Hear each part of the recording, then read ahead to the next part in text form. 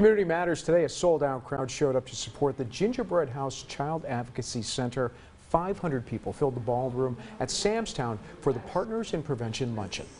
The keynote speaker, Erin Merryn, is a child sex abuse survivor who has succeeded in getting Erin's Law passed in 37 states.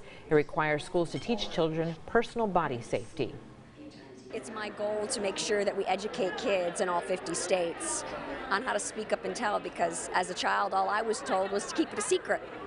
No one's going to believe you. And I want to give kids a voice that I never had to speak up and tell and put these perpetrators where they belong, behind bars.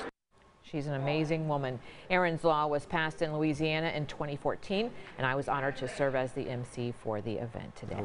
The organization does awesome work.